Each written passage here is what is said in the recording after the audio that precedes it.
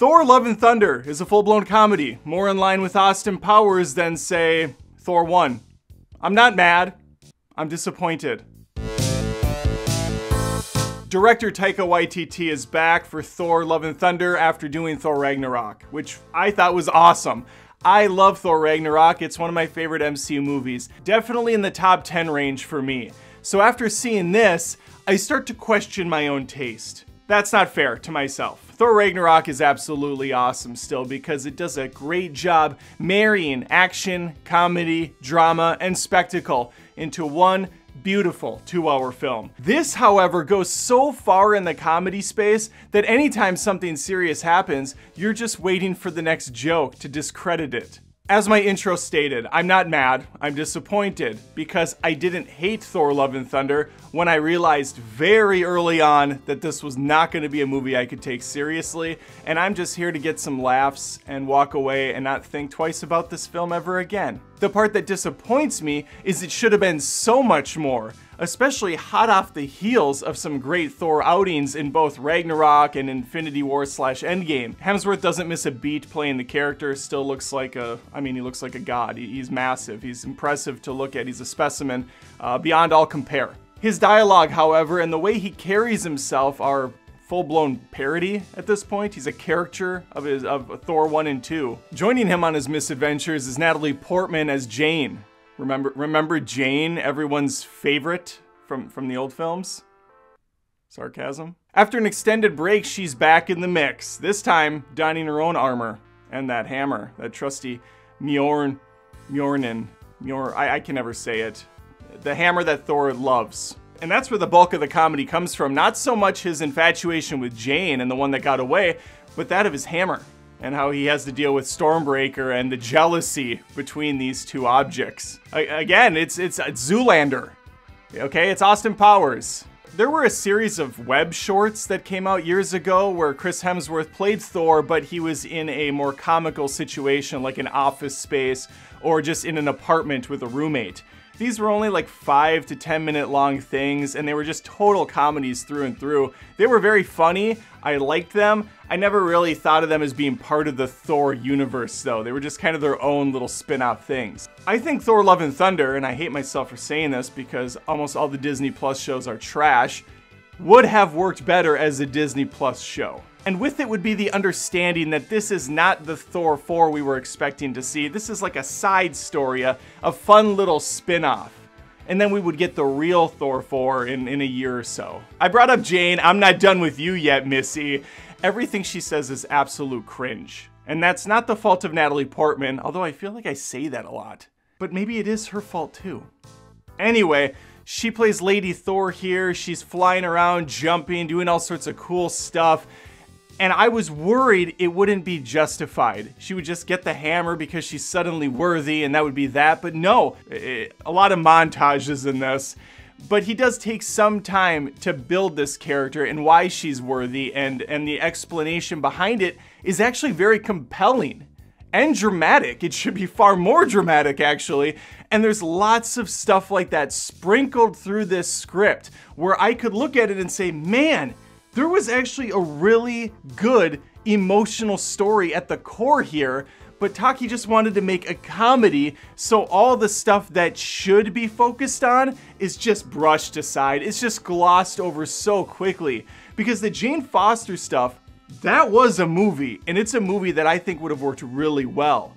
It's funny, Kat Dennings shows up for a small little scene here, and she was the comic relief in the first two Thor movies that were much more serious.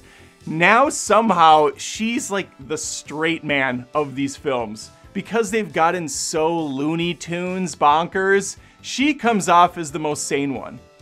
Just a weird flip. Ragnarok's Valkyrie and Korg are both back. They're perfect. Zero complaints about them. I would have liked to see even more Valkyrie.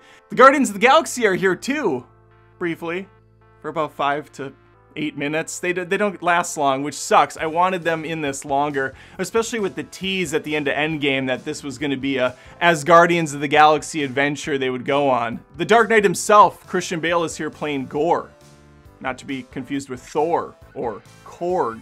A lot of ors in this film. I'm not gonna lie, I was getting some Tommy Lee Jones Batman and Robin vibes from this guy.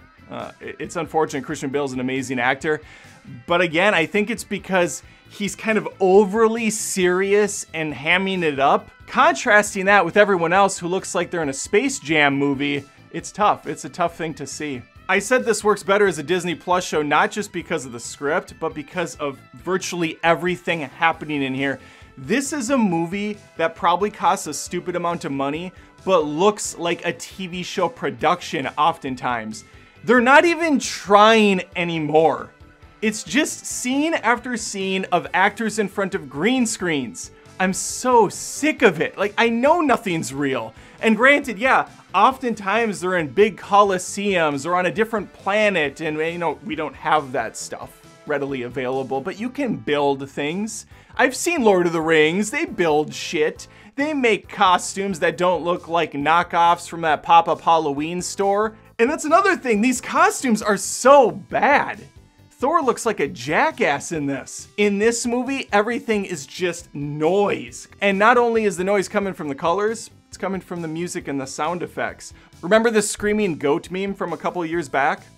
Pepperidge Farm remembers. He uses it like 15 times, and I'm not even being over the top. I think there's 15 legitimate goat screams in this. A lot of action in this. It's 50-50 whether it's played as a serious moment or something out of a Hot Shots film. And again, 90% of it's in front of a green screen with fake weapons, so it's just watching actors pretending like they're me, like in front of a green screen, just throws the hammer, sprays off always. Goat sound effect.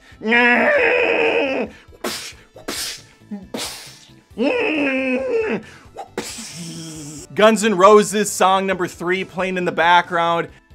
And speaking of which, what the hell happened here?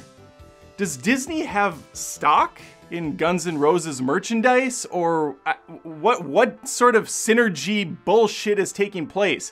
Not only is there Guns N' Roses songs prominently featured, there's a poster in the background of a kid's bedroom. Another kid is wearing a Guns N' Roses t-shirt. What is going on with the Guns N' Roses? There's a kid in the movie that wants to be called Axel. I don't get this. There is some jackass executive that's using this whole film as a case study to sell to different bands or some shit. I guarantee you, they're like, all right, let's put a Guns N' Roses song in here, and let's have a t-shirt, and a kid change his name, and all this stuff, and then we're gonna look at Spotify and iTunes and record sales. We're gonna look at the charts and the schematics, and we're gonna see what changes and how much influence we have, and then we can package that and sell that going forward as a perk. Like, look, we're making the next Black Panther. You wanna be the next Kendrick Lamar? We got a slot for you. It only costs $7 million. We'll drop a name, we'll have a kid wear a backpack, maybe a hat. That's cash money penis in your pocket, baby. Long story short, if you're looking for a Thor movie that's gonna respect the source material, it's gonna treat gods and goddesses and different characters, walks of life with respect, don't watch this movie. If you go in with the knowledge that this really is nothing more than a comedy, you can get some laughs out of it and you can have a good time like I did. Just because I enjoyed it on a superficial level though, doesn't mean I'm not incredibly disheartened. Absolutely devastated that this is the route they went. Huge misstep for me. Huge. I talked long enough, now I want to hear from you. Let me know in the comments if you saw Thor Love and Thunder, or if you have zero interest because of what you heard or what you've seen so far. Maybe you don't like Ragnarok, in which case I can't imagine a single living being would like this film if they don't like Ragnarok. In fact, this is one of those movies where you're not going to gain any new supporters, and you're probably going to lose a good chunk of them that came from Thor 3. Make sure to take that hammer and smash that subscribe button so you don't miss a single episode. I post tons of movie and TV show related content all the time. I'm about to watch the finale of Boys Season 3, and then I plan on doing a review of that whole show so far, so stick around for that, and hopefully I see you next time. What the hell was Russell Crowe in this? He was supposed to be Zeus, but he came off like that gay golden robot from Futurama. Can't remember his name. The Caesar bot or whatever. Yeah. Anyway, I'm on Patreon at patreon.com/AdamDoesMovies, or you become a member right here on YouTube via that YouTube join button. It's just a nice way to show support for the channel when YouTube clearly doesn't give a crap about it. $1 a month, $5 a month, you can give whatever you want. And you can just say, hey, Adam, stay the course. I like your honest reviews. Keep doing you, dude. I'll support you for it. Thanks.